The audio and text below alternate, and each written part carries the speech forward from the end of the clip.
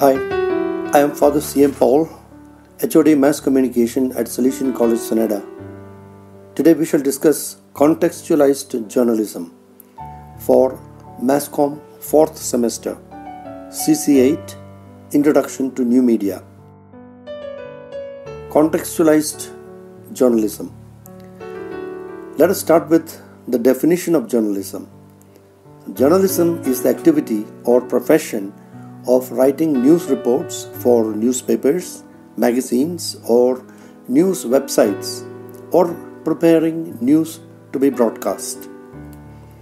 Journalism is also the activity of gathering, assessing, creating, and presenting news and information. In doing this, in classic news reporting, journalists use the formula of 5 W's and 1 H. That is, they try to answer who, what, why, when, where, and how of a news situation. However, in web news journalism, we have a situation different from print and broadcast journalism, where it takes longer time to process and distribute the news. So, what is web journalism?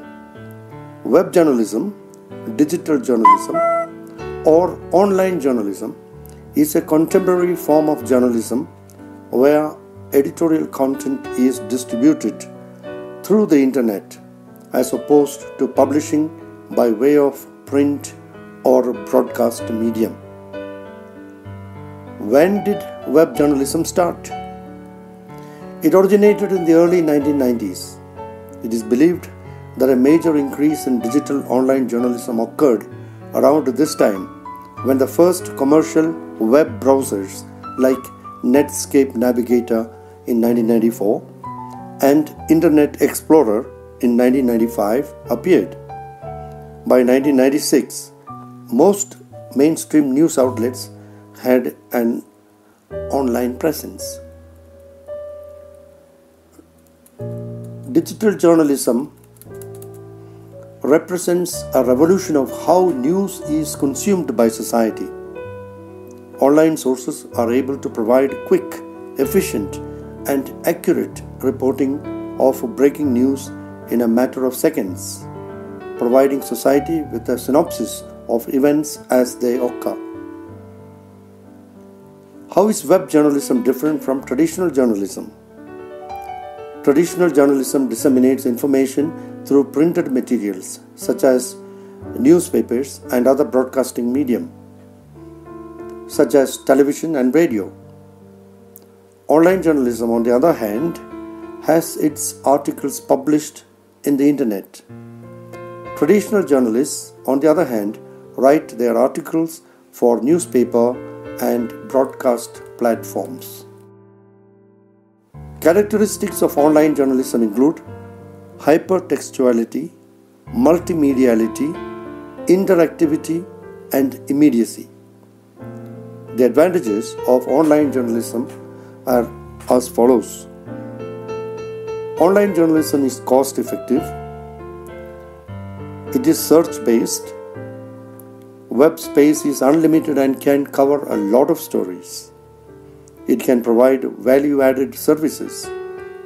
It can be accessed anywhere from the world, as you are listening to this radio or podcast platform. The presentation and appeals are creative and various.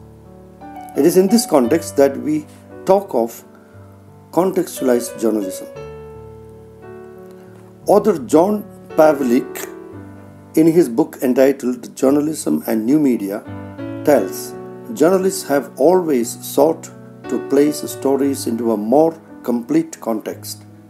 However, the practical limitations of time and space in the newspaper of traditional media have meant stories being truncated, cut down, or shortened by their editors and told from a single point of view rather than the whole truth behind the news being presented. Professor Pavlik further describes a new form of news emerging in the online or electronic world. It is contextualized journalism. He says it is multidimensional and can produce more engaging reporting and more complete information, in the process benefiting democracy by better informing a global citizenry. In favor of contextual journalism, Professor Pavlik argues that whether achievable or not, objectivity and truth can best be pursued through a storytelling medium that supplies the texture and context possible in an online, multimedia, and interactive environment. So, what is the meaning of contextualization? It means guiding readers through large, convoluted news topics. It means giving readers the context of the news, how it will affect them. That is, in a contextualized journalism, we are going to see a shift in how we help people understand where information fits and what it means. In the 1950s, stories or news reports were largely focused on the who, what, where, when, and why. But today, news reports or articles are increasingly providing the backstory, that is, the background. As a consequence, readers are getting much more than just facts. They are getting the so what and the why of the news report. Labeling this new style of reporting is called contextual journalism. To study this phenomena of contextualized journalism, American scholars Catherine Fink and Michael Shudson of Columbia University tracked 3 newspapers, the New York Times, the Washington Post, and the Milwaukee Journal Sentinel, for the years 1955, 1967, 1979, 1991, and 2003. The researchers performed a content analysis on about 1,900 individual stories, grouping them by genre and type. In the resulting 2013 study entitled The Rise of Contextual Journalism Between 1950s and the Year 2000, which appeared in the academic publication Journalism, the authors found that journalists were increasingly supplementing the hard facts of a story with interpretation. The scholars who did the study, Catherine Fink and Michael Shudson of Columbia University, argue that the verdict on whether the shift toward contextual journalism is positive is still up for debate. They insist that contextual journalism has emerged as a powerful and prevalent companion to conventional news reporting. However, its impact on how people understand their world, they say, has yet to be explored. Another American scholar, Jonathan Stray, writes in an article for Harvard University's Nieman Journalism Lab supporting contextualized journalism, saying, "No one needs a news organization to know what the White House is saying when all press briefings are posted on YouTube. What we do need is someone to tell us what it means. In other words, journalism must move up the information food chain. That means journalism, besides supplying the news, must also provide the context." Professor John Pavlik, the Executive Director of the Center for New Media at Columbia University's Graduate School of Journalism, in his book Journalism and New Media, argues that the new media can revitalize news gathering and re-engage an increasingly distrustful and alienated citizenry through contextualized journalism. In exploring the potential of contextualized journalism with its use of new digital capabilities in video and audio, Professor Pavlik argues convincingly that these techniques offer opportunities for the practice of better journalism, which will bolster public faith in the media.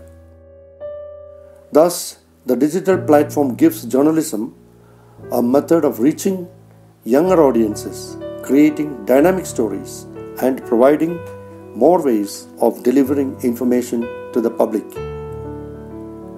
The new media technology is enabling the emergence of a new form of news best described as contextualized journalism.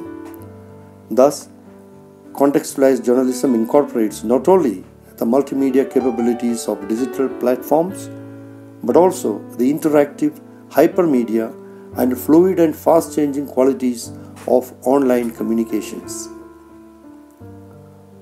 So, to sum up, we discussed the topic contextualized journalism, stating what is journalism, characteristics of old style journalism, what is web journalism, and how web journalism is different from traditional journalism, followed by characteristics of web journalism, the results of 2013 study on contextual journalism by Columbia University professors Catherine Fink and Michael Schudson, and we conclude with Professor John Pavlik's book Journalism and New Media, which argues that contextualized journalism will help better journalism. Thank you.